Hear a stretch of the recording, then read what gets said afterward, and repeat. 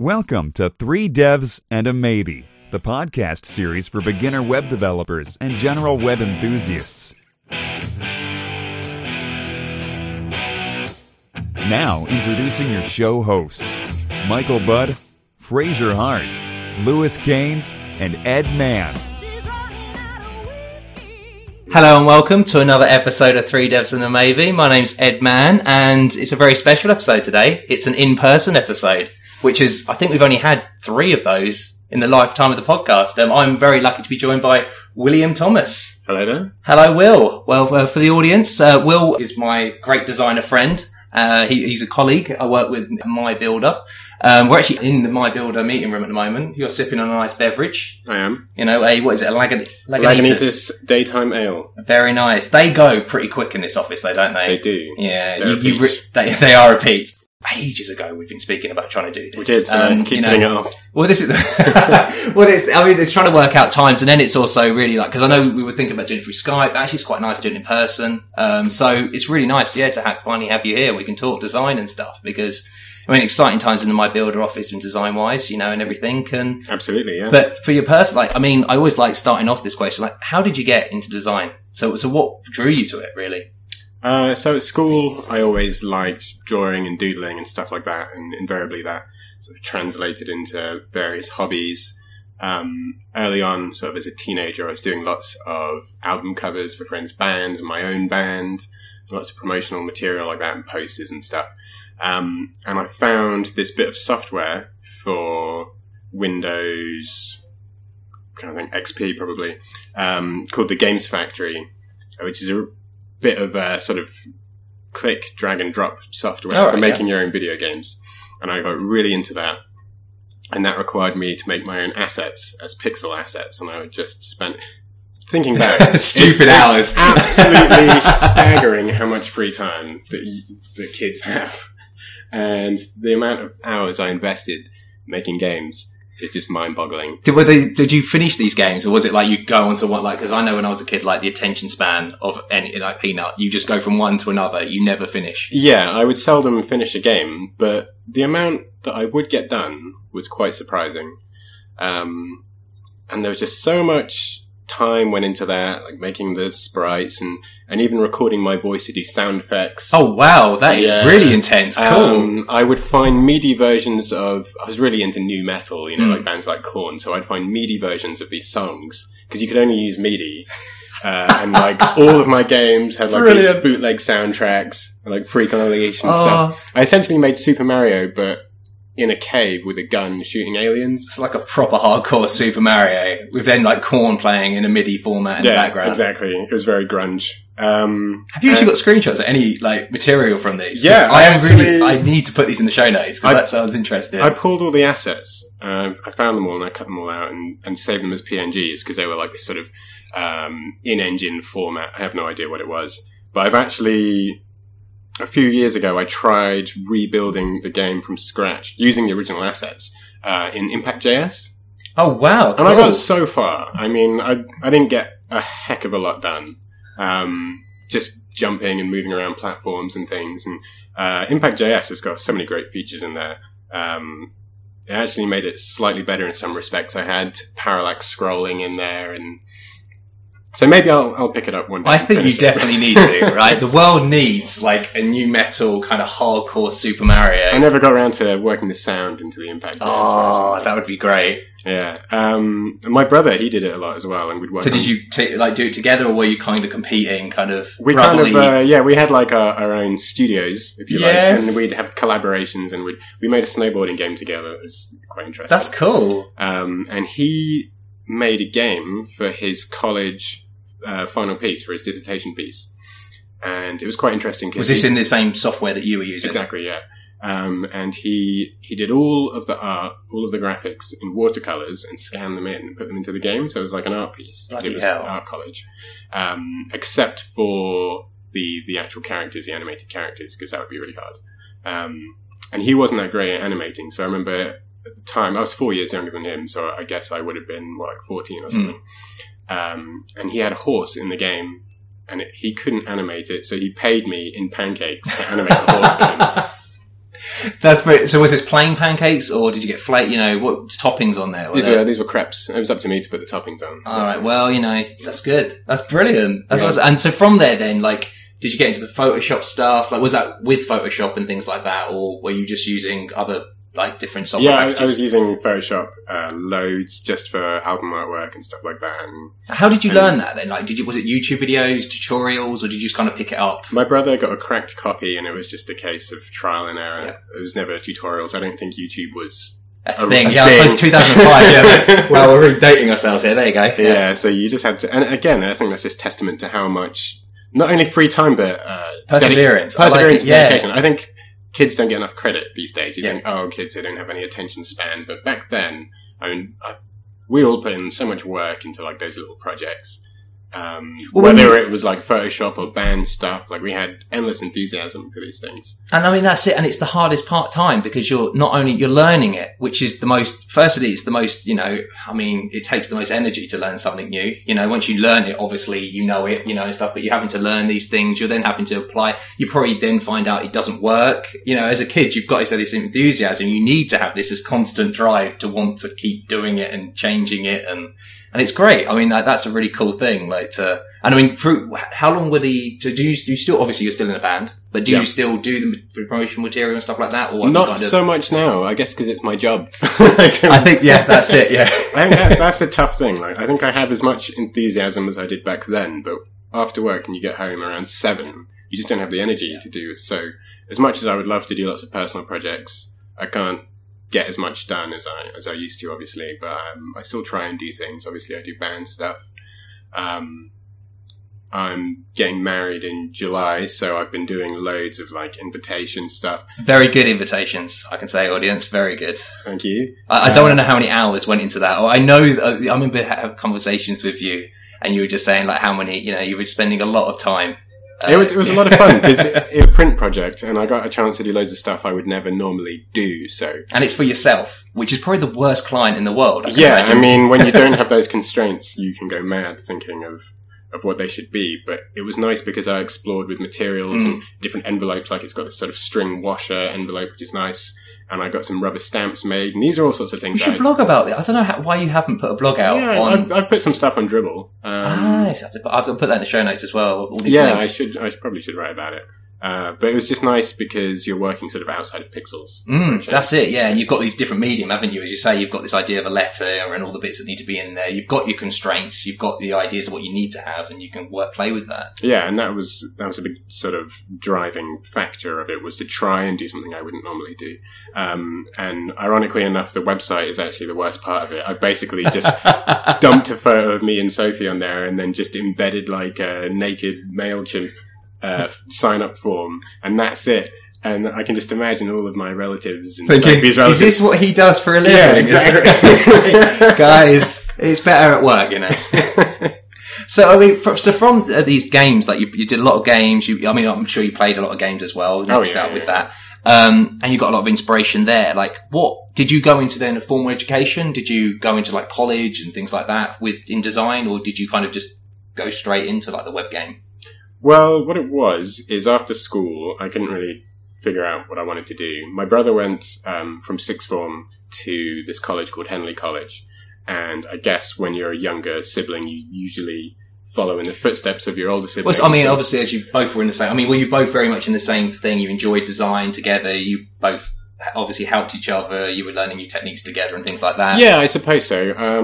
I don't think my brother has ever had quite as much patience as I have. Like an example is when we were kids and we had Lego sets. Like my brother would get my dad to build his for him. It's got to get done. It's got to be done. Where I was always very insistent that I do it myself. So he's gone into business now, and he's like a ludicrously charismatic salesman. He works for Twitch, which has its perks, loads of free swag and stuff like that. Which you brought into the office, where it's like, I knew, it's funny, we come in on a Monday and you just see you just swagged out in this Twitch gear. Exactly, yeah. What have you been up to this weekend? Well,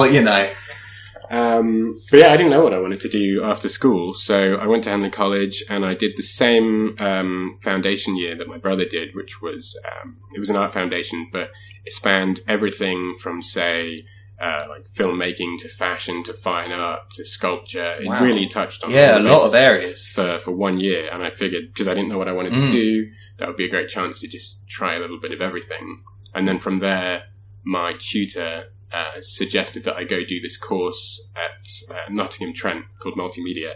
And I gather she got a sense that I like doing things with computers, and I still wasn't sure what I wanted to do exactly. And this, again, was just sort of narrowing that funnel. And that course at Trent was essentially 3D, film, and web, which I'd never really done before. But So had you done any web stuff for like the music and things like that? no, like never. the promotion? Apart from like MySpace or something like that. Oh, customizing MySpace. Well, I didn't even do that much, really, Oh, apart from dropping in images and things. But I lived with loads of computer scientists at university, and they were all doing bits of web stuff. Initially, the web component of that course was Flash, which I didn't get on with. But eventually we touched on HTML, and I just really loved it. I liked the idea that all you needed was a text editor. I liked the idea that potentially anyone could see what you were putting out there. And I was making some profoundly dreadful websites. I co-founded the gaming society at my university, and I started making loads of websites and things for that. And then it all grew from there, really. That course, so the year that you did, the foundation year where you touched on a lot of different things, like was there anything, you say at the end of the year, did you have an idea that web was it, or was it really the tutor then that kind of said that you should kind of consider this? Or No, I mean, web didn't come into it until I got to university, really. So 2008 probably Wow. was when I really started to. And what did you like? dig in. What did you prefer? Did you have anything you preferred before that? Like, were you kind of more into the print stuff or Well, fashion? growing up, or I always liked the idea of graphic design, and architecture and product design. But there weren't really many opportunities to do hands-on experience of those sorts of things. So I liked design and technology at school, but I wasn't particularly good at making things out of wood. So this was a nice chance to sort of create stuff digitally, I suppose, which I had a lot of experience with. So then when you went to uni and you did this and like the web stuff, like, as you say, progressing and everything, like with the, like, what was it, just HTML then obviously with the CSS and stuff, and you said you didn't like Macromedia, you didn't like the, you know, the Flash and things like that. Did JavaScript come into it then? Like That was much, much later. Yeah. So, so was it very much just like you had Photoshop, then you'd just slice it out, slice and dice it, put it into HTML, CSS, or were you very much, I loved the concept of, you know, the web as a platform, or was it really changing, like thinking of more like what, like, I mean, typically like you have lots of design agencies that still to this day think print medium, just change it for the web a little bit and then they can get it sliced and diced and put it on the web. Sure. Or was it very much? Well, I always just liked playing with markup and CSS, like as its own medium, if you like. So for years, I just was happy to play in that medium. I did a bit of PHP and SQL at university, but it was mostly just experimenting with HTML and CSS and seeing how far I could push that. I really enjoyed that. And then it wasn't until my graduating year, where before I even got my diploma, I was working for a company called videogamer.com, and they just needed someone to help them with their front end, just markup. And then there were some really big projects, and I kind of learned JavaScript through necessity, and that's how I got into that. Just playing jQuery to begin with. That's really interesting though. Like, so really you did come from it, through it, you know, without the whole, you know, the designer agency kind of, you know, I'm going to do it in Photoshop and then going to bring it to the web.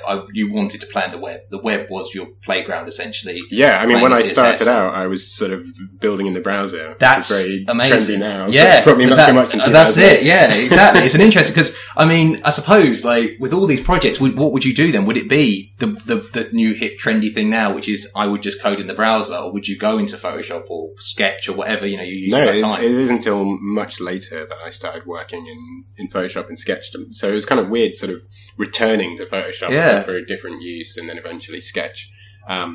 Whereas now, in the last couple of years, Sketch is integral to my design process. Well, I couldn't imagine. It's crazy because I never knew that. I would assume that you would have done, like going into the, obviously the browser would have come later, the design would have come first, and I think that maybe is, obviously a very good skill and a pro, and that you have. Well, yeah, it definitely helps me out now. Yeah. I think also back then when you're younger, you're less patient, and you're like, oh, why should I?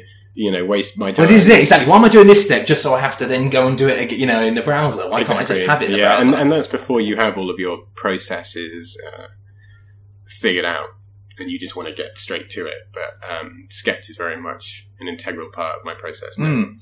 And with the designing kind of stuff, was it what browsers would you typically like? How would you kind of play around with it? Would it be just the text editor? Would you go into Chrome? I don't know what the time, probably like Firebug or something like that, and play around in there, tweak it there and stuff? Or was it just the REPL of type it in text editor, refresh the page, see it change?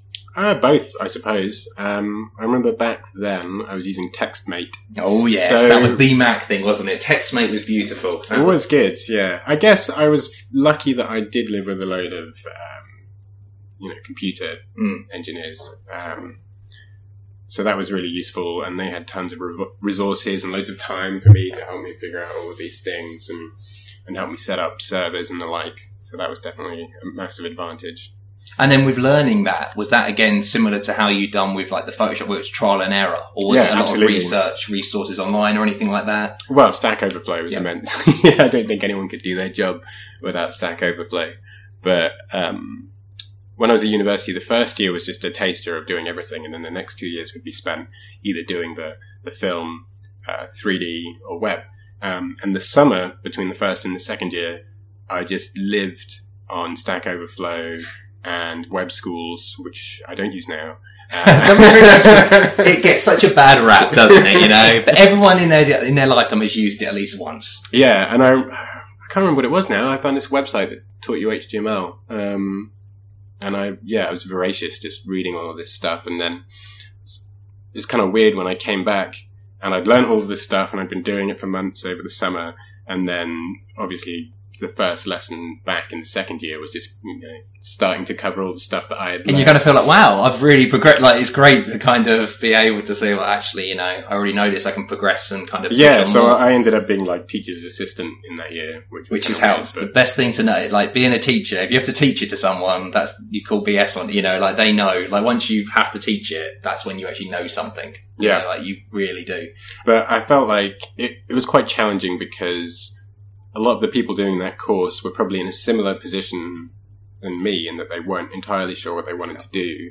And I've always been quite technically minded, making games, and I enjoyed science and stuff at school. But I think a lot of the people who were on the course, they really didn't enjoy that aspect of it. And they liked Flash and playing around with that stuff and tweening and whatever.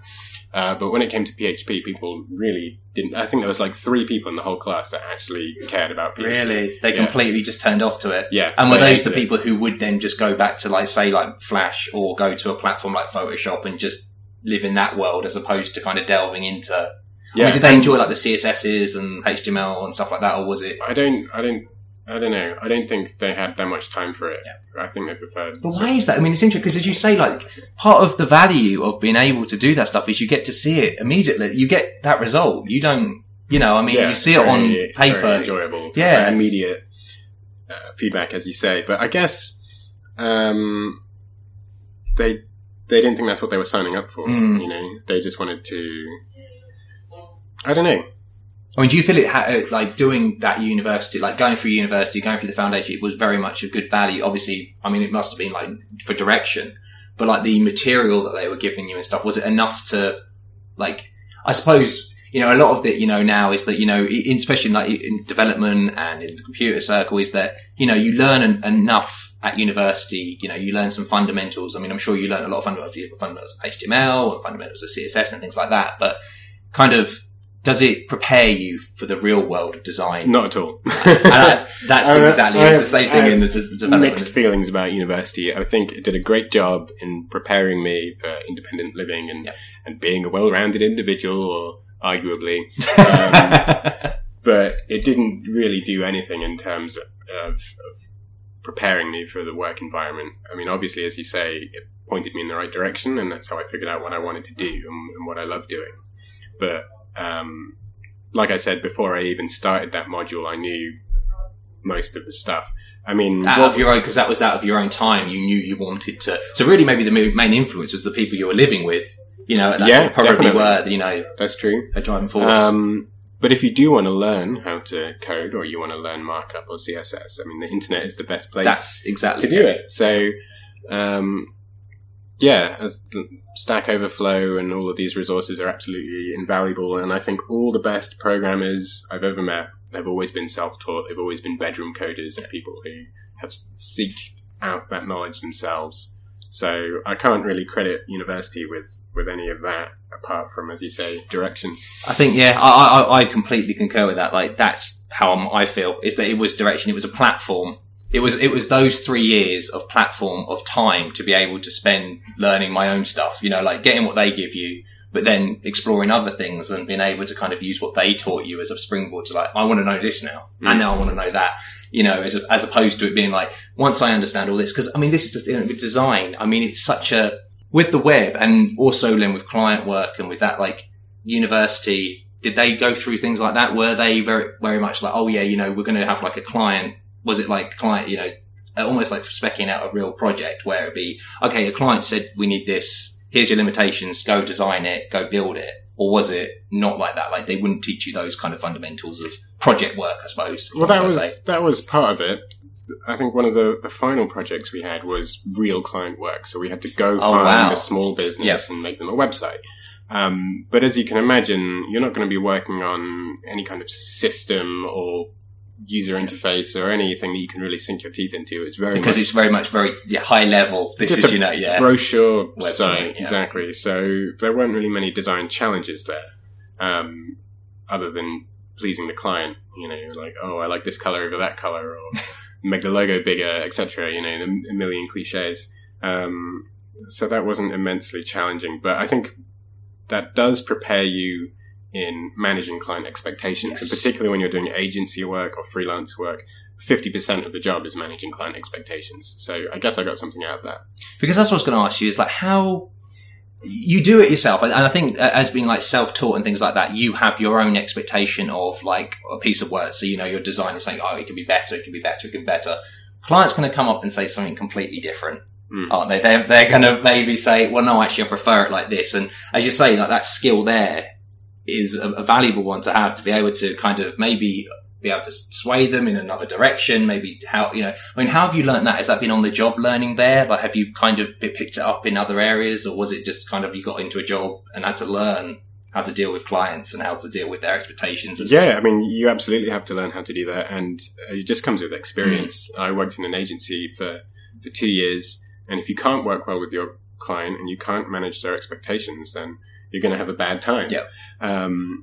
Clients will very often get an idea of exactly what they want as soon as they have the idea to commission the project. So part of that is managing those expectations and making them comfortable with the idea that what they're going to get is different to what they have in their Which head. is very hard for them, because they're thinking they're like, essentially you're just their tool for making what they want. They can picture in their head what they want already before they've even spoke to you, I'm guessing. Yeah, I mean, there's that famous comic where the client is holding like a small designer, like a pencil, and they're just rubbing their head into a page. And very often they'll have a very specific idea in terms of how to solve the solution, in terms of what the deliverables are. And when I was doing agency work, we had clients suggest things like, oh, we want to do data collection at a convention, and we want to create a completely custom app for the iPad that we're going to take around. And we're like, well, why don't you just use some survey app or something that already exists? There's a problem. This is the solution to that problem. The solution exists, and you can just brand up like some other white label thing, and you can save clients an absolute fortune. But they had it in their mind already that this was the solution they wanted to go for, as opposed to going with you. Exactly, and you just have to sell them on why that doesn't make sense. And often what it is rather than them telling you what the solution is, you go back to them and say, well, actually, what's the problem? Yeah. And then you can go with... Exactly. And you need them to believe that that's the right way to go, and you need to sell it to them and hold their hand and make sure that they're comfortable with that as well. And that can be really tricky, and that does But, just come with how do you experience. design, how do you, like juggle, like the design is very passionate. Is, obviously you're putting, you're designing something that you care about. You want to care about this thing, as opposed to then the client coming, like how do you kind of deal with their critiquing and like, it becomes a business, from the passion that it is that you have for design and for making something to the business of, all right, we're not going to do that. We're going a different way. We're scrapping it altogether, or, these kind of things. Yeah, I think it's very easy to assume that passion is a big part of design, but design is more of a science than an art. It's problem solving, essentially. And I think to be a good designer, you have to get over yourself pretty quickly. That's cool. Yeah. And I remember going back to when I was in university in the first year when I was doing the 3D stuff, and I spent weeks and weeks on this 3D model. And when it came towards the end of the project, I realized that I'd got completely wrong end of the stick. I'd messed You had up to meet up the problem that they wanted you to solve. Yeah, and I ended up just deleting the whole thing, and I'd spent all this time on it, and I think that was a really valuable lesson for me, not to get too precious about what you've made. And if something doesn't work, throw it away. That's part And of the weight of time isn't a reason for keeping it. Yeah, Almost, it's the gambler's fallacy, right? That's it, yeah. I've invested so much into this thing, I have to stick with it, and that's not true. And your failures are part of the process, and that's just something you have to live with. And you can't grow too attached to these things, because what you're doing is solving a problem. And ultimately, if the thing you've made doesn't solve the problem, it's bad design. And it's not self-expression, as much as some people might want to think it is, or people assume it is. There's a job to be done. So, and do you think that that's in all design, like kind of absolutely. as a thing? Yeah. Not just the way it's everything. Is really there is a problem you're trying to solve, and you're trying to get the best product that you can out there for best solution out there to solve that. Yeah, and that's not to say it's completely devoid of self-expression. You're always going to find a way to imprint part of yourself into what you're making, but ultimately you've got to solve.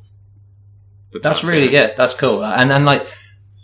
Going back, to web then. So you're a web designer, web developer, and the medium of the web. What is it about the web that you love and you still do to this day? I mean, obviously it's your job. So, you're doing it because you get paid as well. But what is it about the web that you love so much? And I think you've mentioned it already. It's that you can change something and see an effect immediately, and that effect be visible to potentially the entire world.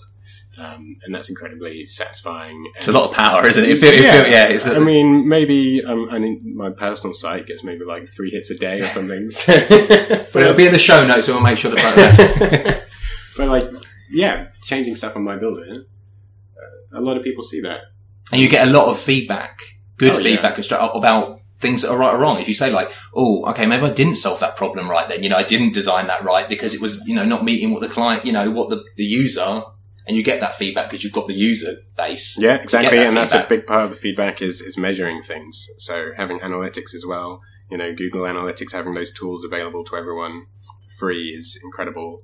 Do you use that a lot then? Do you find that you use a lot of analytic, like kind of scientific, like numbers behind empirical data? Empirical data, analytical and more because it's obviously design again. You feel of it as more of like, oh no, it's a feeling I have. Whereas you're saying design, it isn't. It's both of that. It's both. It's both. Yeah. I mean, there was that big backlash at Google for finding the optimum shade of green or whatever it was for their buttons, and I think that freaks a lot of people out. But you've got to take it. So what was that? I don't think they actually. So what was it? So they would just I think the manager or the product manager had one idea of blue, and the designer had another idea, and they actually just combined the 2 shades, and then they tested all 3, and then A/B testing gone crazy. I think you have to give some control to the designer, because you want to maintain at least some semblance of brand consistency, and that's important too. So I think if you look at the data side too much, then you're going to lose sight of the bigger picture, and maybe you're going to have the site be incredibly performant doing that very one thing, but maybe the rest of it's going to fall apart. And so as a developer, like obviously my kind of art in my mind is the code and how you structure it, how it is, the different types of languages, things like that, different paradigms. And what do you find like beauty in code as you do design? Like, can you see good code and be like, I love that. Like, does it kind of, because I know you mix the 2 worlds, you're a designer and then it's in the front end and then you're seeing the back end, and it's... I suppose it's probably harder to find good examples of that in markup in CSS. I mean, I've never been the strongest JavaScript developer, so I think it would be wasted on me. Beautiful code. So you use it more as a tool. It's more of a tool to get the job done that is the front end, you know, as opposed to look at this awesome CSS I wrote and how beautifully. I mean, because this is the thing, like with because I mean, the front end is becoming more technical within like the state of like HTML, but then mainly CSS, you know, becoming like CSS3, and then you've got like the preprocessors and things like that.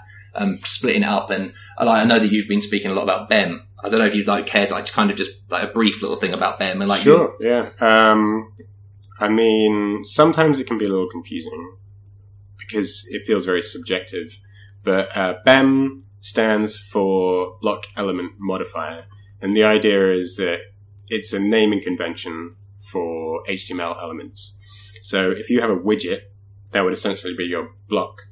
So let's say it's like a profile, then the block would be profile, and then you have elements within that profile. So say you've got an avatar, and then you can have modifiers. So you could have like editing the avatar or something like that. And the way it works is the first part of the class name will be the block.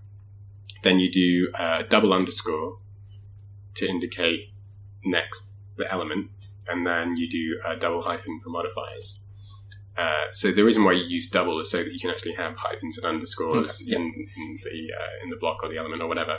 And the advantage of doing this is it becomes very clear just from looking at the CSS what the structure of the markup will be, which is quite handy. Because typically the naming is very much a single level, isn't it? You know, it's just, you can't work out any structure within looking at, as you say, a selector element.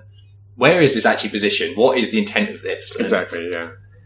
So that's quite nice. And do you enjoy doing that type of stuff? Like, do you enjoy that, like looking into BEM and looking into these different ways of structuring code and things? Or is it more like a tool, you know, to like, this is helping aid kind of managing the actual CSS, as opposed to I really enjoy looking into these things? Because I do feel a lot of work's gone into the front end stuff because it's getting more complex, you know, with these preprocessors. Everyone thinks it's very cool and all this. Yeah. No, I definitely derive satisfaction from both. I think wherever you can improve your own processes, that's always a good thing. I do like playing around with things like gulp, and every time I can find like a way to improve a process, that's really nice. I was using Jekyll for a while. I still am. And I found that sometimes Jekyll Watch was a little bit slow. So I basically just rebuilt the whole thing in Node, in JavaScript, and then run a bash command from gulp to build the Jekyll. That's cool. And it was just way faster, and just when you do stuff like that, it's really satisfying. And then it you're breaks. Seeing it like it's, and then you're like, oh, I cry now. Yeah, Jekyll 3. Oh man, Jekyll 3. That's going to be interesting. Yeah, I haven't looked into it too much, but I really like those sort of static site generators. I have my own virtual private server, and I used to have a ton of WordPress sites on there, and now I'm just systematically rooting them all out and replacing them, because there's less exploits. Exactly, and there's, because I suppose, you know, if you say all these, I mean, I don't know if they're your own personal or that, you know, people's, but, you know, like the security updates you have to keep doing, and you have to make them up to date. And I mean, they are static. What features do you Nothing really can need? possibly go wrong. But, you know, I mean, that's interesting because you obviously then do get enjoyment from the programming side as well. Oh yeah. You know, and then I suppose, because with both ends, because you're both having to look into like the CSS stuff and the more code stuff, like JavaScript stuff, and then design, where do you look for kind of inspiration and kind of really, where do you find like the latest things, the latest trends and stuff like, because trends are in everything, I'm guessing. I'm assuming there's trends in design, sure, there are trends in, you know, programming. So looking at friends and other practitioners that I like, looking at their websites, and do you always get that feeling, oh, that's so much better than me? It's that instant, like, you know, or are you able to kind of Dribble is great for making you feel terrible. I was thinking, it's like that in anything. Like, how can you, looking through code, like GitHub repos, and you're just like, yeah, no, this is making me feel really, really down. Well, in the last couple of months, I've been trying to use Dribble and design news and stuff as little as possible, because I was... Yeah, how's that going, actually? It was, it's interesting. I don't know. My thinking about it has changed quite a bit, but initially I was terrified that everything was becoming homogenized and that I was designing for the wrong audience. I was designing for my peers rather than for my actual audience. And that freaked me out. Kind of like a competition thing where you're like just trying to, it's for the... keep up with the trends. That's it. And I think that's not necessarily going to... As I say, design is solving a problem. And I was letting it be a little bit too seductive, maybe. I think in hindsight, maybe I was... Well, I feel you need to... It's like that with code as well. Like, you need that kind of experimentation, firstly, to keep your fire burning inside, to keep yourself, like, really intrigued by it. As well as, because to innovate, like these things that you do that maybe, they may work, they may not, they may be a little bit out there, a bit crazy, but they may work and they may be the next thing that you need, Well, I think I've done as much of that since I have cut it out. And I think the conclusion that I've come to was that maybe I was overreacting a little bit too much. I think it's fine. But I think I have done good work as a result of not overexposing myself to other influences. And what I've tried to do is take influences from other things. And part of what made me change my thinking was that I went to the Ray and Charles Ames exhibit at the Barbican, and they had loads of great quotes. I can't remember what the quote is exactly, so I'm going to butcher it somewhat, but they were just saying that it's essentially the standing on the shoulder of giants principle, and that originality is not the pursuit is solving the job. So it was kind of what I was thinking before, was like, I've got to solve the problem. But then at the same, back before I went to this exhibit, I thought that originality was a virtue. And then going to that exhibit made me realize that I was wrong in both cases, and that there's nothing wrong with building on the work of others. And I'd also read about this recently in a book by Frank Gamero, who's a really, really interesting designer who does some great talks and writes some great books. And he was talking about, I think it's called Renga, which is this Japanese poetry where you would write a passage and then you would pass it on to someone else and they would extend it. And this idea that you're building on other people's work to make something greater than oneself. That's it, absolutely. Yeah, so I think I've got to take the whole dribble thing with a pinch of salt. And I do look at it a little bit, not nearly as much as I used to. It used to be like daily thing. Every time, I had a lull in my day, I would go and I would check it out. Whereas now it's how do you use it? How do you use it for inspiration? Do you kind of look at it and then it will come into your mind when you're looking at another problem? Oh, that is quite cool. Or do you literally think, I need to look, how can I use something like that in some work I'm doing now? Like, how do you... I think before, because I was seeing it all the time, it was just sort of passively going in. Yeah. And that was affecting everything I was doing, probably, to some degree. Whereas now, if I feel like I'm stuck on a problem that says a certain kind of interface or widget or whatever, I'll just look for credit card input or this, that, and the other, and have a look through there. But I try not to be too dependent on it now. And I think my work's better for it. Well, that's good, because it's showing the confidence in yourself as well to work out. I think that's definitely solution. Part of it. Yeah. I think it's such a great tool for young designers as well. I think that just trying to emulate others is a great way to learn. And I know they've been criticized a lot for, it's just a 4 by 300 pixel thing or whatever, but they've added loads of great tools now. You can attach attachments and things, and they've got a portfolio tool. So I think there's definitely value there. So I don't want to criticize it too much. And it's how you use it. I think you say it's like Twitter. It's like any of these mediums. It's how you use it in your, how it benefits you. You can take that bit, as a lens, kind of work on it. This is how I use this product. Mm-hmm. It benefits me in that way, as opposed to maybe in the past it may have detrimented you a bit. You may have felt, okay, this is it's overtaken me in certain areas. It's not it's not necessarily the product itself that's causing the problem. It's how you're using it that is the problem. Yeah, exactly. But beyond that, I think just, as you say, Twitter, following designers that do you have is there good lists of design? Because coming from the development world, I'm sure it's the same where, if you start new, I remember when I was new, you find certain names and stuff and you're able to it's like a spider web where you're able to go from that person to other people. Are there good people, really kind of public people to be, follow and yeah, absolutely. Into? And I find that those designers usually have sort of circles around them of similar practitioners. I found a lot of them through doing conferences when I was younger. There used to be one called New Adventures in Web Design that was really good.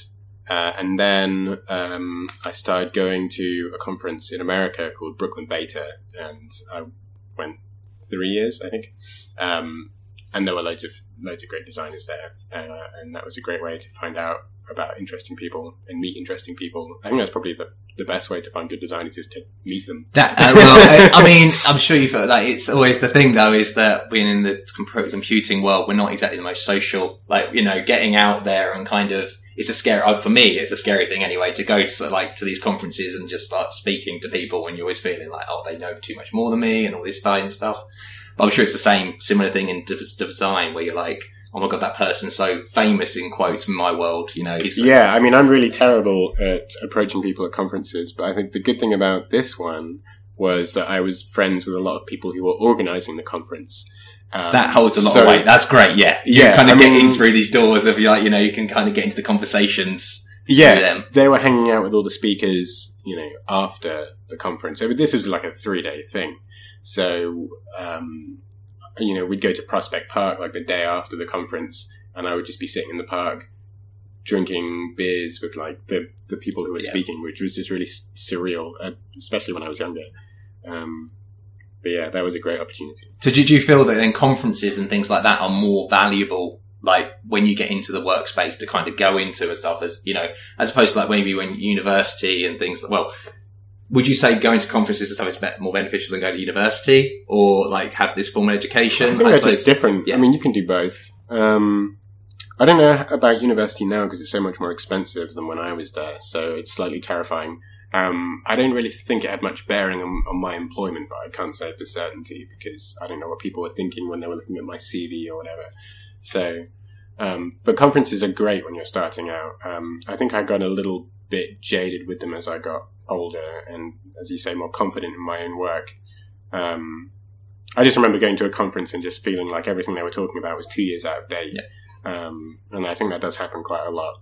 But as a younger designer, and to anyone who wants to get into design, I think conferences are a really great way just to get you fired up. You know, after a conference, you just feel like you want to go out and take on the world and do loads of cool stuff. So there's value in that alone, let alone the networking and finding out about new practitioners. And then, like, kind of, what other areas then, like, in design, you've got the web design, like, is there any other areas of design that interest you at this present date? Like, do you still keep in, you know, like, I know you say with the wedding stuff, you kind of was able to experiment a bit there with different mediums. Are there any ones that you kind of look at on a daily basis and kind of keep an eye on? I suppose so. I mean, like I said, I went to the Ames exhibit, and I've been to a few other design talks. I'm trying to remember the name of the guy now. He did that BBC series where he was like a French designer and you had to like design a product and then it was like a reality TV show, but it was like... It's kind of like the Apprentice style thing, is it then? Or something Stark. I can't remember. Not John Stark. It's definitely not John Stark. And it's not Tony Stark either. But where I can, yeah. And obviously, like all the sort of the old classics, like Saul Bass. There's an incredible video on YouTube, and it's his pitch to Bell Systems, and he's pitching a brand, and he goes into so much detail about the logo and the supporting colors and patterns, and all of this feeds into your work. And when you're developing a brand, it's just really essential that you do think about things beyond the logo and the typeface. And how it's going to be used, how the whole kind of thing is going to be taken. Exactly, like a logo is going to be used in more than just the top left section of a website or whatever. And I think these sort of outside influences really affect that and make you think about other applications of design. And do you like those challenges? I can see. Those are the ones. I mean, I'd love to do more of it in MyBuilder. I think we just do stuff like t-shirts. I did some when you did Symphony Live, and we had those big banners. Well, and the t-shirt you're wearing a t-shirt right now. Exactly. Yeah. That was. And yeah, as I say, doing the wedding invites and stuff, it's nice to sort of get outside of web design every now and then. So. And then, so with web design, like, do you have a process? Like, is there a process to how you design things? Absolutely, yeah. And that's only become more apparent. And is it something you've taken from other people, or is it something you've kind of thought up yourself? Like like, has it something you would taught to do? I think some of the best conferences or the best conference talks that I've seen are about process. Yeah. People show you exactly how they work. And as I was saying before, sketch is a real essential part of my process. And artboards have just changed the game for me. Because before... Is that a sketch thing, artboards? Yeah, so the idea is that you have a single document and then you all have lots of artboards or like sort of workspaces. Yeah. So like, I mean, we're looking at Google Docs now. It'd be like if you could see multiple pages within the same space. And before, when I was working in Photoshop and I'd have a design, I would save it and then clone it essentially and then work on that again. Whereas with artboards, it's just sort of grabbing that whole canvas and just dragging it over and making another version. And now my work looks more like a timeline or a film strip. Yep. And you have loads of copies of essentially the same thing with the variations on a theme. And every time I come to a point where there's a decision to be made, whether it's like, oh, do I move the slide to the left or slightly down, or is this going to be blue or green? Both options are explored because you just clone the artboard. It's like a timeline of being able to see this story, and you're then able, as you say, like being able to easily see the process of like, okay, which area do you like from and things like that. And this is also essential because you have a history essentially of all of your design decisions, and you can see you can roll back, you can get that's it. You can just branch off somewhere else. You can find actually this bit was better and I should have gone that way and using this bit and it really just helps you explore options. I mean, especially early on. And like MyBuilder, we've got quite an established design language. It's been built up over years, but the nice thing about that is that it's almost got to the point where I don't even need wireframes because I know what most of the common elements are, and I can just branch off and use those, and they're all like symbols and templates within Sketch as well. So you can work very quickly and have a finished comp at the end, which is really nice. And like I was saying before, a lot of design is managing other people's expectations. So as well as a guide for me showing me where I've come from and where I'm going, when I want to show someone my design and get it signed off and get people on board, I start them at the beginning and I just work through it. Show them the whole story. And you give them the whole story. And it's like a Git history, isn't it? Of like, this is how the process came through for each commit of the story of how we got to where we are. Yeah. And even if I'm just showing them the finished thing, they'll be like, oh, or what if you move that there? And then I can just go back through the timeline and say, I already did that and it doesn't work because of this reason and this reason and this reason. That's great. And then you can show the development from that point that they were at and show them how you got to where you are. Exactly. So it's such an invaluable tool, not only for my own development, developing designs, but also communicating those decisions to other people. And do you think there is, because I mean, I suppose because when you first started, you weren't really using like Photoshops or sketches and things like, well, what really made you say that's now an invaluable tool? Is it because of doing almost like having to get it signed off and getting client work and having to do these multiple decisions? Like you can't exactly do these timeline trees of things, like coding these. You'd have to, it'd be a lot more work. Is that the reason why that you... Yeah, you don't get nearly the level of development. You don't explore all the possible avenues. You end up picking a road and going down it and hoping for the best. Yeah. And now it's just so much easier. And it's so much cheaper, I guess, to be able to like go, I can tweak that there and there, and it's now that's just another comp for it. I can see, as opposed to, as you say, like you're signing up, this is it now. Then this is it, and then this is it. Yeah, it's like having all the roads ahead of you, and you can see which ones are going to be promising, and then so it's having that foresight to try all the different avenues. And do you think that's because of like maturing now, like as a designer, as opposed to, because you're saying like you instant feedback, instant gratification was when at the beginning, whereas like, the reason why you like the web and designing for the web in CSS was that you could just easily see these kind of things, but you do need this kind of story. Yeah, you definitely get more patient as you get older, and I think also willing to let go of ideas that aren't working, like I was saying before. You are less afraid of doing a great body of work and then not bearing any fruit. And I've been looking back recently at all the work I've done at MyBuilder, and it's just this huge folder. I mean, it's like 50% PSDs and 50% sketch files because I switched halfway through. And the amount of stuff that doesn't make it to the site is staggering, but you know that all the work that is live is better having done it. There was a reason why it's on there. Like, you know, all the work, and it's almost like it is an accumulation that you had to go through this process to get to the final output. Yeah. Like, it wasn't the fact of there was another road you could have gone down. You had to explore this. Yes, exactly. You know, there was a reason for it. And I suppose that then brings up the Photoshop versus Sketch debate. And you kind of mentioned there that, you know, that these boards, what was it again? The timeline artboards are kind of a massive win on it. And what other things to do with the Photoshop and Sketch? Photoshop actually has artboards now. I think Oh, wow. There's a bit of a features arms race between the two. But then isn't Photoshop just everything? I'm very confused. When obviously they look at the name Photoshop and it's become this symbol of just like the software package isn't exactly specific to one problem, is it? It's kind of and I think that's part of its downfall. Really, I think was why people are moving to Sketch. I mean, Photoshop is always going to be huge because it is intended for editing photos, obviously. And obviously it's been used by web designers a whole lot, but as the profession has grown and matured, it needs its own tools, and that's exactly what Sketch has done, and I think that's the reason for its success. And it's only Sketch is a Mac-only product, isn't it? I believe so, yeah. Bohemian coding, yeah. I think it's just Mac. But they've done a cracking job of just putting in all the features that you want, fantastic export tools. They're not paying me anything, I swear to God.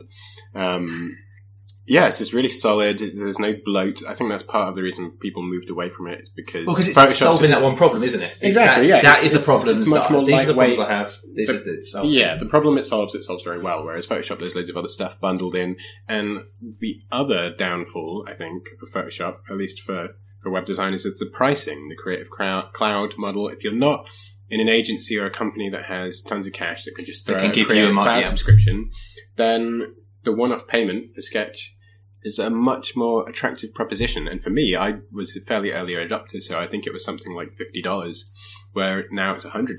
And I think they can get away with charging that because it's, it's worth it. It does and does it do everything you need then? Like, you aren't going to need to go into, say, like Photoshop. Only very occasionally. You do vector work and things like that. You can do. Yeah, I mean, it's a vector tool, but sometimes I will need to do some photo manipulation stuff. That's the only thing. Yeah, very basic photo manipulation stuff in Sketch. In fact, I find that I can get better photo editing in the SEO Cam for iPhone, or even even Instagram. The photo editing tools are substantially better than Sketch. So sometimes I will actually edit stuff on my phone, just so you can and then email it to myself. But there are other tools, I think, that the Affinity guys are doing some really great tools. You've got Affinity Designer and Affinity Photo, and I think that's going to replace your photo editing stuff. And do you feel then that Photoshop, I mean, it's always going to be around, but do you feel now there's a lot more competition for something else? Absolutely. Because I know that Adobe they've been trying their best to kind of either make Photoshop that or something else, the web-centric thing. Yeah, I mean, they've had all sorts of other little projects and experiments like Edge or whatever, and these ways of... I mean, I think they're catering to sort of the more ad side of the creative market and replacing Flash banners with HTML5 banners, and I think they're doing a great job. They must have hated when like Flash is just dead now, because obviously they bought Macromedia thinking that this is this big hotbed of... I'm sure they've found ways to sort of pivot that into something useful.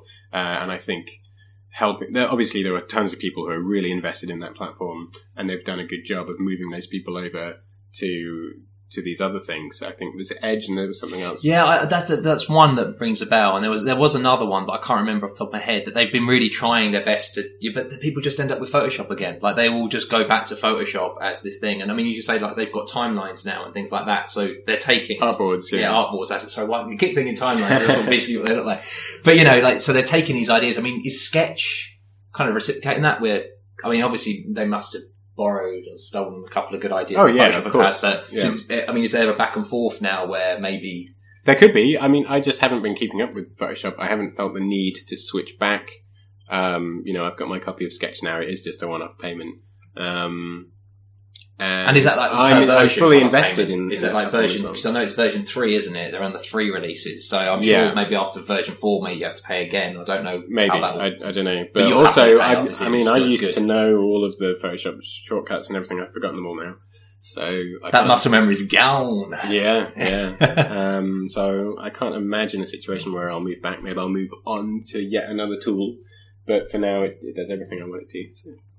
And then, because I mean, one of the things I remember you showing me, because when you loaned up a sketch.doc file, it was the export for the retina display stuff. Like, export this in, times that and all these, and that really that was an amazing export. So where you've got a group of layers, or you can create something called a slice, where you basically just say, I want to export anything that is within this area. Because it is all vectors, you can say export it at times, 0.5 times 2 times 3. And when you're doing...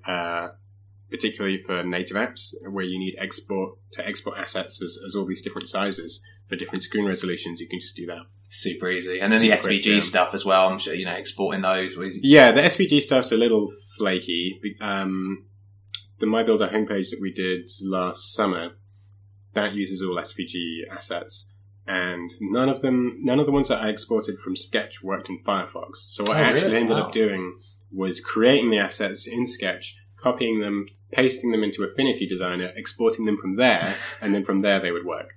Was there a reason? Was it just a technical... I think Sketch add a load of metadata to make importing... bringing them back into them, after the fact. Yeah, and I think Firefox didn't like it. So maybe they fixed that now. I don't know. I haven't exported any SVG assets in a while. But Affinity did it just fine. I think Affinity's like £40 now. So it's not too bad. So these tools have really replaced Photoshop for you. For me, yeah. And I mean, with that then, because so you've got your designing and everything, like the testing on browsers. Because you don't really get that with it. Well, I mean, a print medium, maybe you do, obviously you need to make sure it's printed at a certain, but the amount of browsers and the preference. I'll tell you one thing. When I was doing these wedding invites, I printed the main invite printers in London Fields. And I did some other includes because I wanted to have this whole sort of package feel with lots of bits and pieces in there at the office printer. And all the colour that was, all of the grey on the design, on the professionally printed stuff came out warm, and all the stuff was slightly red. And all the stuff on the office printer came out slightly blue. So I think you have to do testing with print as well. There you go. Yeah, it's a total minefield. But with regards to web, when I was doing agency work, we had tons of clients who it had to work in IE6. I want to work in IE6, yeah. It needs to work in IE6. Well, we had a client where they were making a product that was only going to be used by large companies that would use IE6. Yeah, it's pretty much that. It's just a code for IE6, isn't it? And it was a total nightmare. But I think because I did it for such a long time, I got to know these beasts. And I knew how to. I became like the IE6 whisperer. I can feel. It gets to the point where you know which bits are going to go weird, and you can preempt it. And it actually wasn't that bad. But now it's not even an issue because Internet Explorer Microsoft have dropped support for almost all of the Internet Explorer. Even 10, 11 is the only one, isn't it? I think, and that's the oldest. Thanks to Facebook and Google saying, "Well, we're not going to support it either." People just aren't using those browsers anymore, and the cross-browser really is, for IE at least, has become a thing of the past. I think the thing I have gripes with these days is Android stock browser, which is arguably even worse. I know, you do have to kind of think that, don't you? It's just like rolling around. Because it's this thing that I don't understand. I spent ages at an agency, as I say, getting to understand the problems of IE. Yeah, exactly. And now with stock browser, it's a new problem. And I don't do half as much front-end development as I used to, because I'm mostly doing design work now. So when I do come across problems in Android stock browser, it is a real headache. I hate it. Damn you, stock Android. I will +1 on that, because it is the devil. It is ridiculous. And it's so much more fiddly, because you have touch events. There's this whole extra set of features. Whole extra suite of things that can go wrong. Extra problems that it's caused because of the lovely stock browser. It's a real nightmare. The devil. And it's just so weird because it's Android, it's Google. It's meant to be. Chrome is the best. This is what I love. They have Chrome, and this is it. And they had to have this other browser. I mean, they still have the stock browser, and I think that's because of the whole probably competitive. They can't provide their own browser with it. They have to have a generic Android browser. Yeah. And I think that's the Android browser. But it's WebKit based. It should be good. Yeah. No. There's always these little things, and debugging it's a ball ache. And I mean, like, because with then, so you say you're very good at kind of understanding and feeling these browsers essentially because. Well, I've forgotten it all now because there's been no need. I haven't had to do any IE6 stuff in years. So, but yeah, do you feel? And I suppose this is kind of, like when you're in a sketch file, you've kind of got free reign. Until you get to the browser, and then you're going to have these problems, and you've got these constraints in your head of like, oh, well, that browser's not going to deal with that well, and that, this is not going to work there, and things like that. And how do you kind of work with that? Like the free reign of something like Sketch. Well, I have a very sort of strong understanding of what will work and what won't work. And you're constantly in your design phase going with that. In your mind. I mean, you can't help but, and I think a lot of people would say that is quite limiting and restrictive.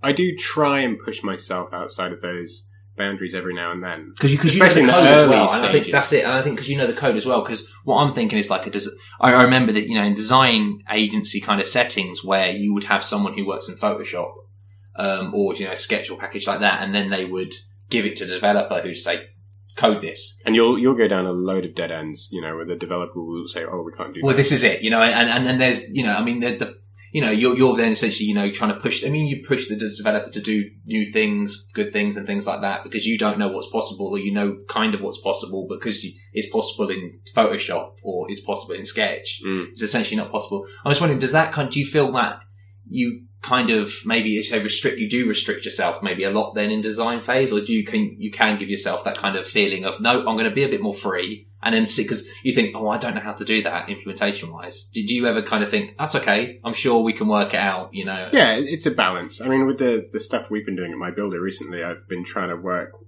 sticky buttons into a lot of mobile stuff, and that's caused a lot of headaches. And I totally get why a lot of companies have gone. LinkedIn, they tried to do web and it didn't work out and ended up going native and like that. It is hard to make that sort of really nice, slick interface on the web.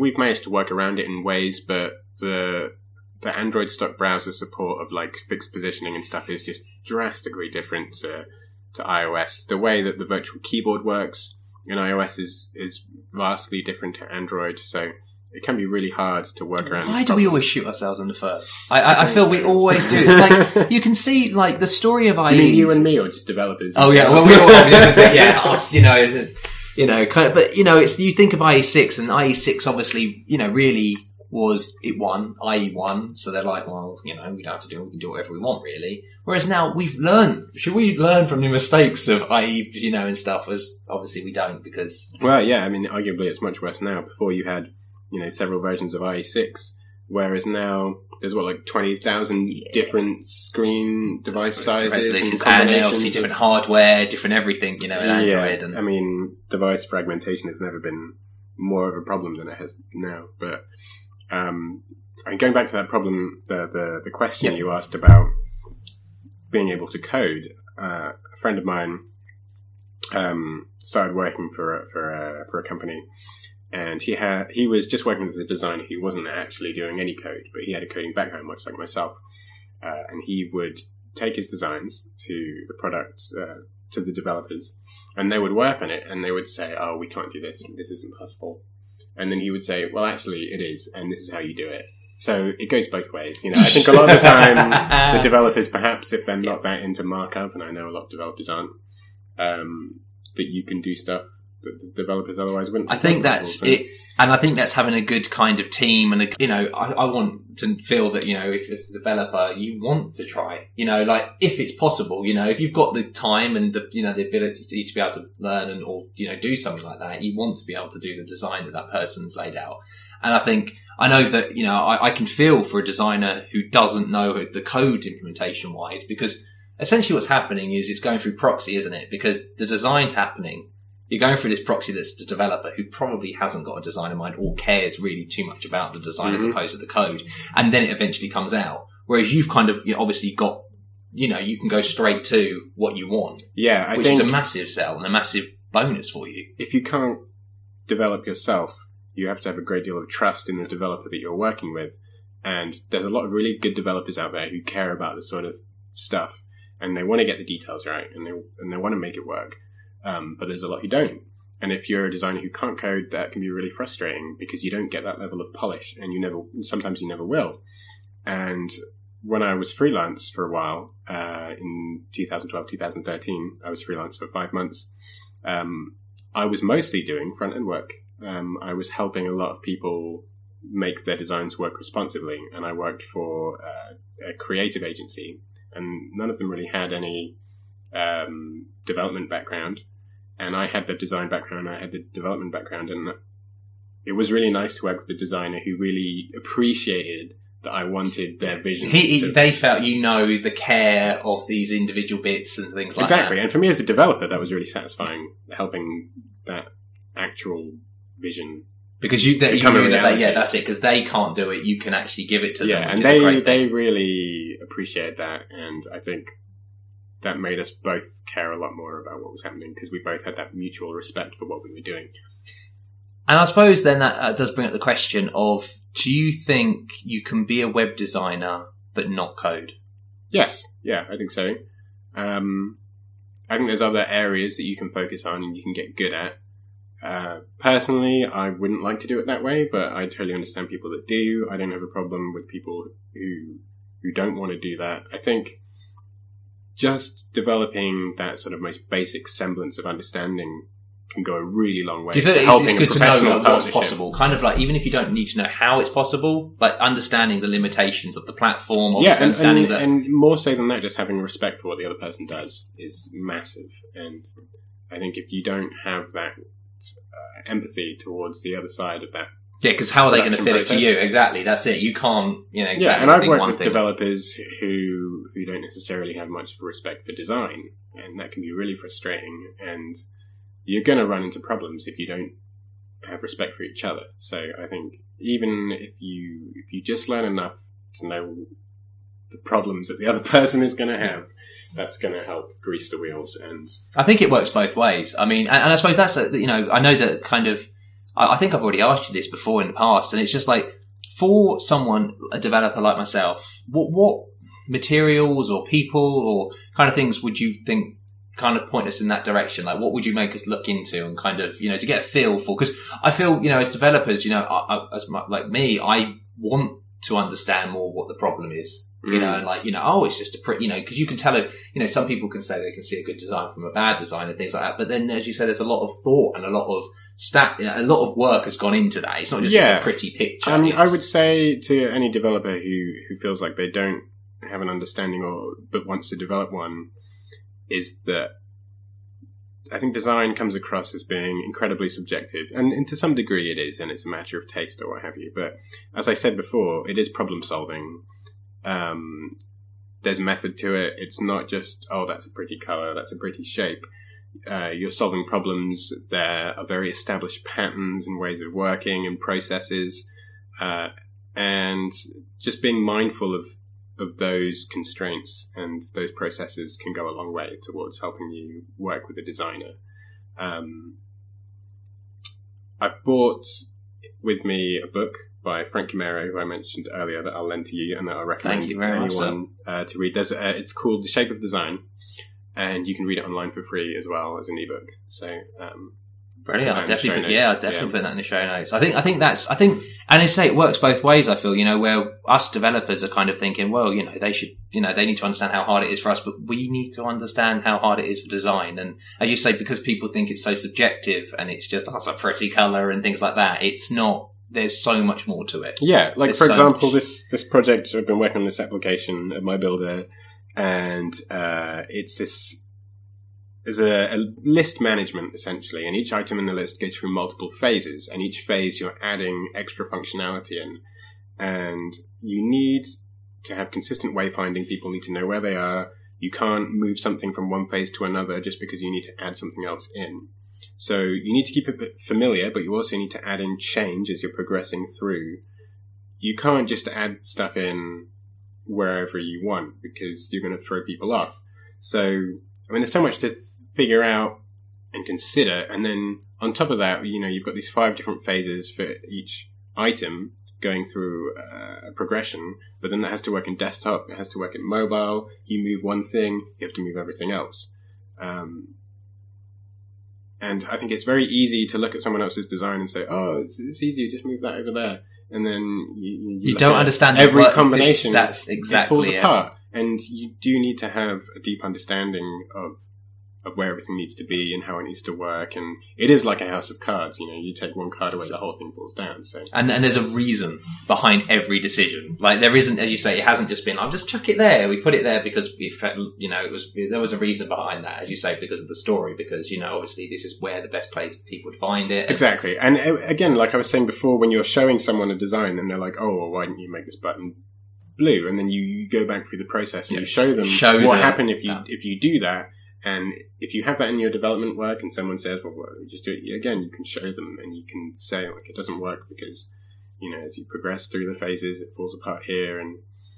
And it's very much on the burden of the designer to help that person understand why those things aren't possible. I mean, it's easy to point and say, oh, it's a developer's problem because they don't understand us. But it's just as much the designer's responsibility to educate them and keep them in the loop and be able to communicate effectively. Provide them enough of the platform to say, look, I'm going to give you this exactly. Yeah. You know, we're saying with developer, you know, like, why can't you do that? You know, if it's not, I don't think it's a good enough answer to say, no, it's not possible to. Exactly. I mean, it's incredibly frustrating and that does go both ways. And if I talk to a developer and they're like, oh, we can't do it, it's impossible, that drives me mad. Yeah, because nothing is impossible. Like, nothing is impossible. You know, but things are very difficult and be very time consuming and go over budget. And there's multiple factors. It's not the fact that it's not possible in code. It's the fact that maybe it's a business decision. It's not possible. Like, exactly.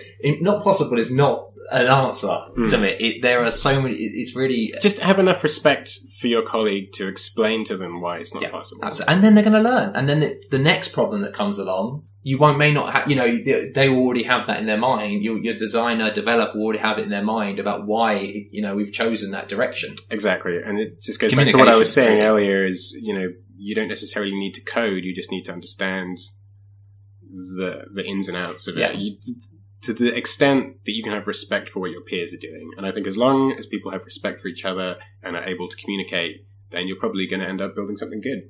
That's also, and actually the last question I would like to bring up is, because you mentioned design agency work, and now obviously you're working on a product instead, and obviously there's a lot of difference there, but like, what's your personal opinion on both? Like, what do you prefer? What bits are, you know, kind of you like from each? I mean, I'm really glad that I've done both, and I think agency work is a great way to start out. It's a good way to learn. It allows you to dip kind of in different, like lots of different things. Yeah, exactly. I mean, most agencies, you're going to have a bunch of different clients, so you can try lots of different things and lots of different kinds of problem solving.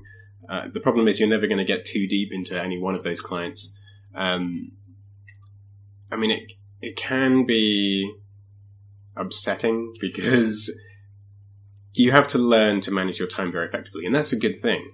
But ultimately, everything that you do, someone has to be billed for it. And sometimes you're going to do work, you're not going to do work. And that time has to be attributed for, and that can be tough. But yeah, it is great for learning how to manage your time, how to talk to clients. I mean, working for a product, I don't need to sell my ideas half as much as I did before. Being able to estimate, and that's incredibly hard to do, being able to estimate for a project. Yeah, because of the money. It's like, how much is this going to cost me? Well, exactly. I need to estimate. And it teaches you some really hard lessons in pragmatism. I see. How do you estimate design and things like that? That must be, a bewildering. It's very hard, yeah. And it's a learning. It's a learning that, Yeah, I mean, when I was in an agency, I was doing quite a bit more front-end development, but I was also doing a lot of application design. And it is hard, and as I was saying, when I was younger, I was doing a lot more designing in the browser, and that certainly helped save time. Because you didn't have that step. Yeah, but I wasn't necessarily producing the best results. But yeah, there's lots of valuable lessons to be learned from agency work, but also on the flip side, working for a product, you get that depth of understanding that you're not likely to get from an agency unless you've worked there for years and years and years. Because it's the brand, isn't it, I suppose? And like you may dip your toe in with the brand or try and create a brand for some design agency. But you get the feedback when you're working on a product. I mean, that's such a huge part of it is working closely with, in companies you'll have design researchers, and their whole job is to just find you salient bits of information and say users are looking for this or they're struggling here. And it's not short-lived. Like, it's the same thing with code where you go on a project, you create something, you leave. This code or this design is going to be there for years maybe to come. Like, you're going to have to live with the decision. Or just 3 months and then it's gone. It's ethereal. There you go. That's it. Which is arguably worse, that you spend months working on a thing and then it's gone. But with product work, I guess the most valuable thing is if what you've designed has worked. Because when you're not getting that feedback, when you're not working on one thing for a sustained amount of time, you could have made a solution, but you don't know if it works. Yeah. Whereas on a product, you get that feedback and you say, you've got this conversion or this uptake, and you learn so much more about and you can change details, it, and you can see those numbers go up or down, and that's really satisfying that you know that you've done your job. And so would you say then it's beneficial to do both in your career? Like, yes. Definitely. I've taken both. There's, and maybe do agency work first, then into a product. I mean, obviously you can't really sometimes choose maybe. that. Before I did agency work, like I mentioned, I worked at videogamer.com, and that's a product. But they both have their own advantages, and I don't think you're going to get all of those same lessons from any one of those kinds of... It's all you're going to learn throughout either both of them have value in them. Yeah, so for designers starting out, I would say try and do some agency work, try and do some product work. When I was doing agency work, we did product work, but not... To the extent, this is exactly it. That's it. Yeah. Well, Will, thank you so much for taking the time out, man. It has been a great podcast, and we will speak to you next week. Goodbye. You've been listening to 3 Devs and a Maybe. You can contact us at contact@3devsandamaybe.com or follow us on Twitter at 3 Devs and a Maybe.